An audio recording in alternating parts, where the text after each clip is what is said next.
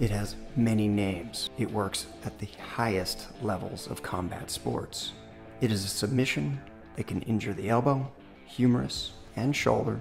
It ends matches and tweaks arms every day in jiu-jitsu classes. It is the Americana submission.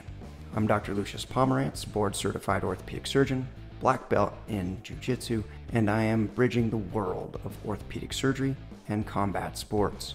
If you have a particular interest in a topic, please let me know in the comments section below. As always, if you like this, please share with your friends, subscribe, and gently apply pressure to the like button.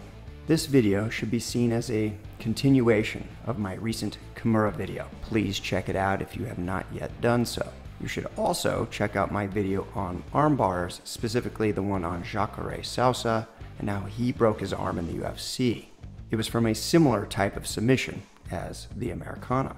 So, we will be talking about the Americana submission, also known as double wrist lock or key lock, what it looks like, the anatomy involved, with an introduction to something called the glenoid labrum, which is important for shoulder stability and a commonly injured structure.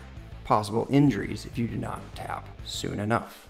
All right, so the Americana submission, another arm twisting submission like the Kimura, except it is kind of the opposite. Similar to the Kimura, the opponent's arm is trapped, usually by the attacker's two arms, with the elbow held in a 90-degree angle, creating a crank. Yes, there are exceptions. The biggest difference from the Kimura is that the shoulder is rotated externally as opposed to internally. Due to the shoulder joint's unique high range of motion, the shoulder position greatly influences what structures fail. Another difference from the Kimura is the position of the forearm. Instead of being pronated, it is often neutral or supinated. The importance of this latter part was nailed down in my Kimura video. A little refresher on the anatomy. The shoulder is this golf ball on a tee type of joint with a lot of range of motion. The humerus bone makes a joint with the glenoid part of the shoulder blade, or scapula. The scapula is an interesting bone as it just floats along the rib cage, and its position greatly affects the motion of the shoulder joint itself. The position of our thoracic spine, the part of our spine between our necks and our lower backs, is what our rib cage attaches to. It also influences shoulder motion through the scapula. The glenoid portion of the scapula has a soft fibrocartilaginous structure completely surrounding the edge of it, called the labrum. It acts as a O-ring or gasket. It supports and helps stabilize this somewhat shallow and unstable joint. Its function is very similar to what our menisci do for our knees. Check out that video when you can. The shoulder joint usually tolerates more external rotation compared to internal rotation, especially when the shoulder is held in an outward or abducted position. Some of this extra external rotation is lost as your arm comes closer to your side, adduction. You can go ahead and do it yourself. As the shoulder is lowered or adducted, tension on the shoulder ligaments will occur sooner and you'll lose some of external rotation.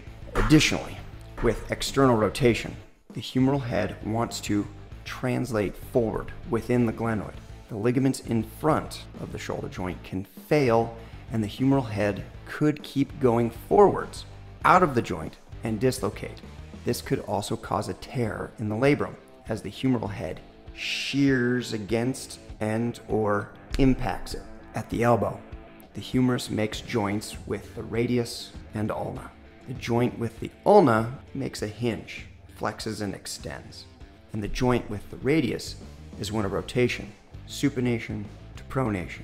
These joints are stabilized by ligaments primarily on the inside and outside the elbow. The elbow does not rotate like the shoulder. With external twisting of the arm and the forearm in neutral or supinated, like the Americana, the inside elbow ligaments or ulnar collateral ligament is stressed and can be injured. Connecting the shoulder and the elbow is the humerus bone. This twisting force on the arm can certainly break the humerus. There are similar situations that can help demonstrate how external rotation on the arm can result in a broken humerus. These situations like arm wrestling or throwing baseballs or hand grenades are documented ways of this occurring.